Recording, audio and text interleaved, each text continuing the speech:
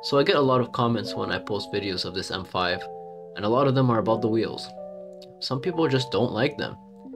They say that they're ugly, they say that they're aftermarket, and they want me to get rid of them. Well, these are actually the original wheels that came on the car, and I'm not getting rid of them.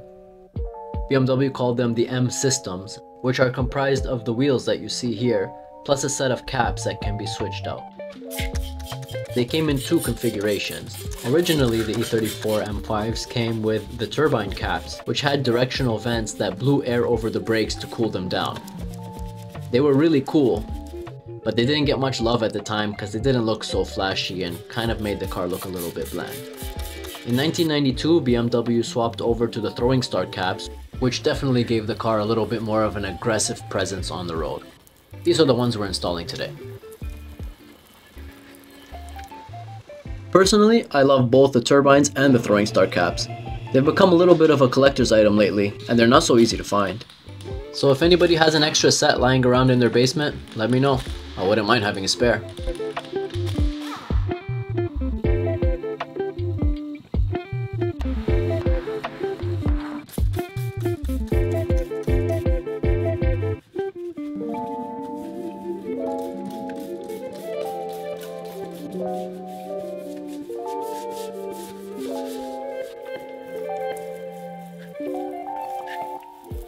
First, a little bath for the wheels.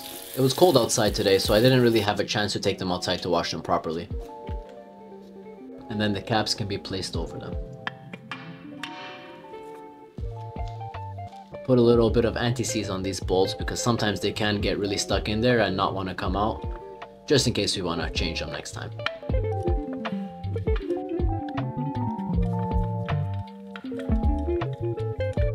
And yes, I know, the tires are a million years old.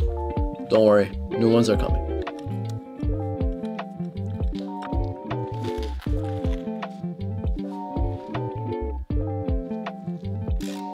Then the bolts are torqued to 3 Newton meters, or 2.2 foot-pounds for our American friends south of the border, who will measure things using anything except the metric system.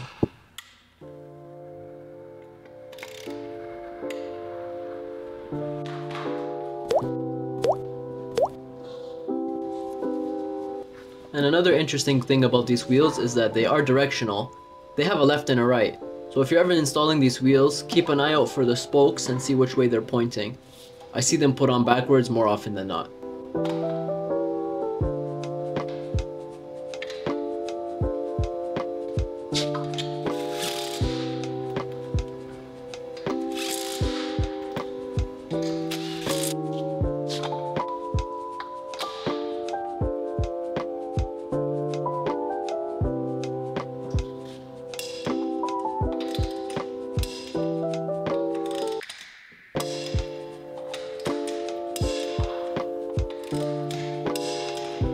And look at that.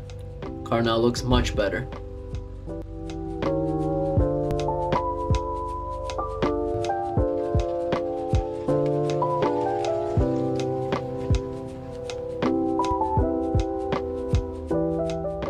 Next on the list, we're gonna lift up the car to check out some of the rubber bushings for the engine and transmission.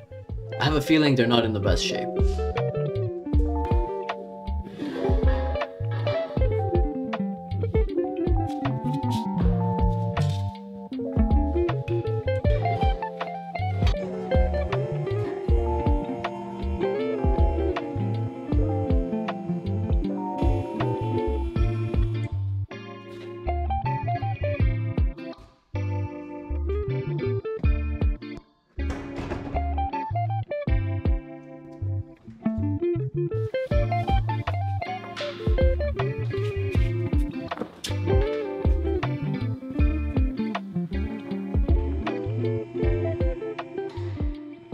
First, we're gonna remove the plastic panels under the car so we can have access to check them out.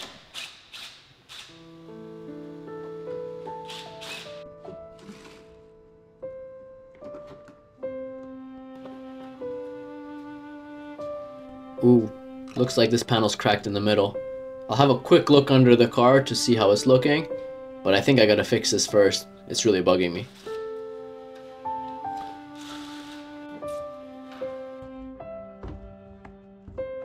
I checked out the part number for this piece. It is M5 specific, and to my surprise, BMW actually does carry it.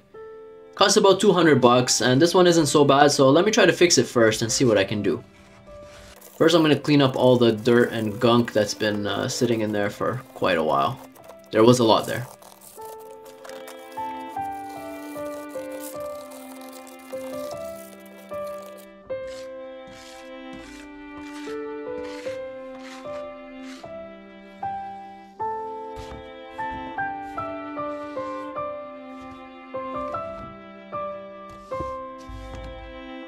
I have this tool here, it's called a plastic welding gun. It's mainly used in body shops to fix broken bumpers, but it basically heats up a piece of metal that actually melts into the plastic, and that helps bond it together to seal it.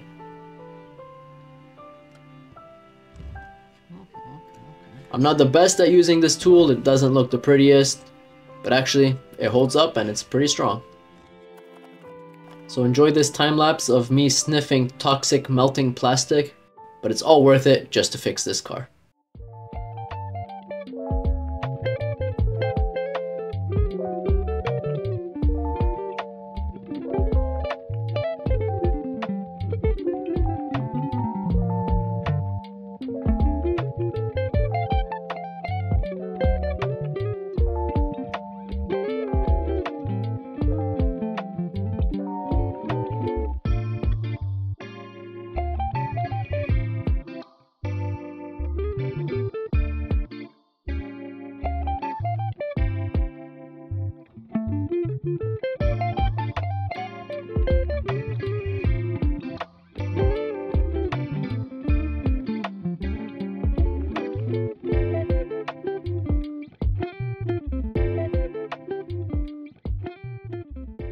And you clip off the ends of the little metal pieces so that it sits kind of flush. And the last step I do is to use this like a soldering iron and melt a piece of plastic over it to kind of smooth it out. It's like TIG welding, but for plastic.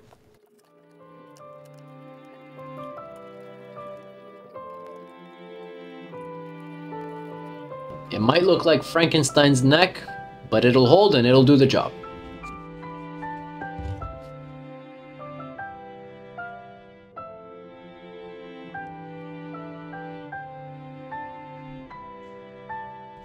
Now the engine mounts. I can already tell just by looking that they're not in the best shape, but we'll try lifting up the engine. And you can see that the engine mount actually starts to separate from itself, which is not good. It's supposed to stay together to hold the engine from moving too much. So this is definitely bad and will need to be replaced. Also the transmission mounts, not looking good.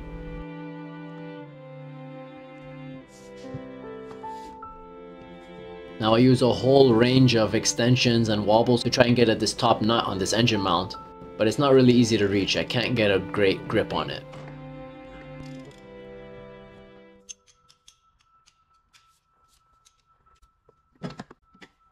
I eventually settled for a set of 3/8 inch extensions that got the job done.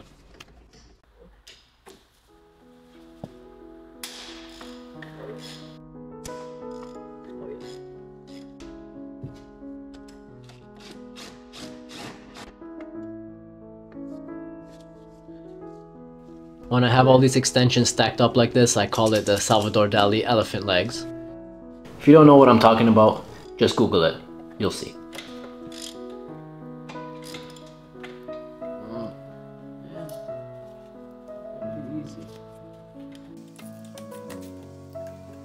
And this side was even more of a pain than the other side.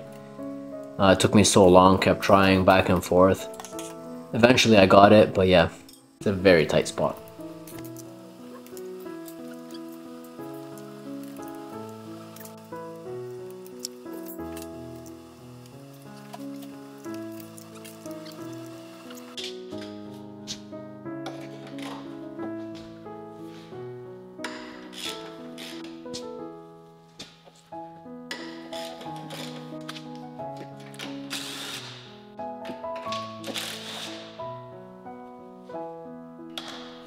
We now lift the engine up out of the way so that we can have enough clearance and room to get the engine mount out.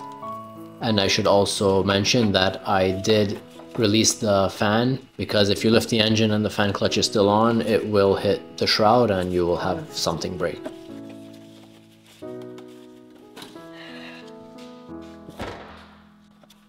And here you can see the difference between the two engine mounts. The one on the right is obviously the good one, so that's the one that we're going to install.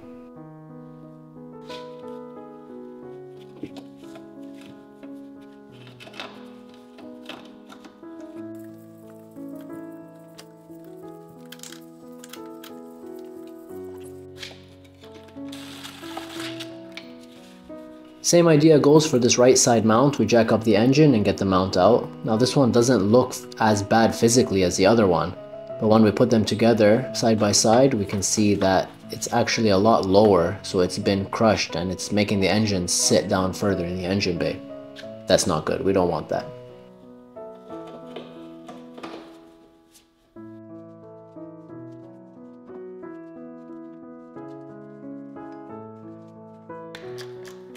Always torque your bolts and nuts to spec. Beep, beep, beep, beep, beep, beep, beep.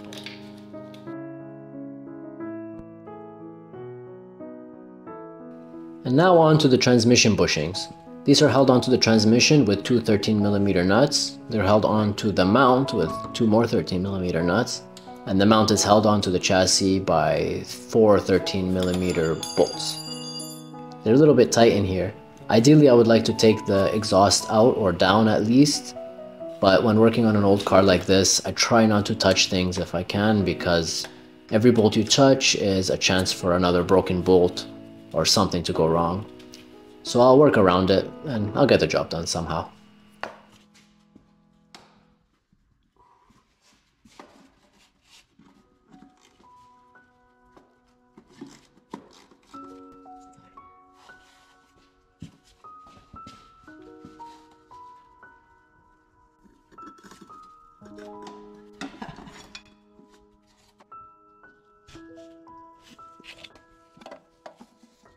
As you can see, the exhaust is completely blocking the bolt that we have to get to, but where there's a will, there's a way, and we got it loose.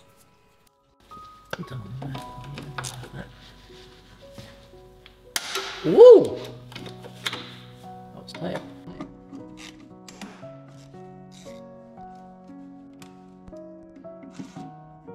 Once we get all the bolts out, the transmission crossmember is free to come out, and we can change the rubber bushings on the bench.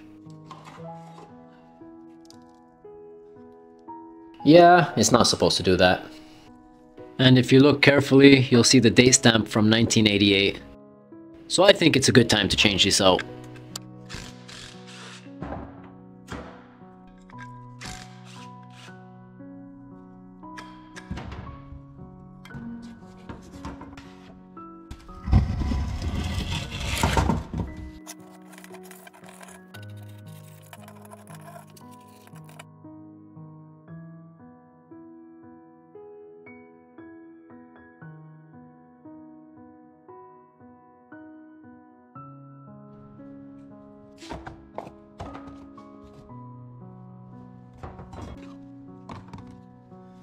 There's a little notch to line them up, and the torque spec is 1 or 2 Oogadogas.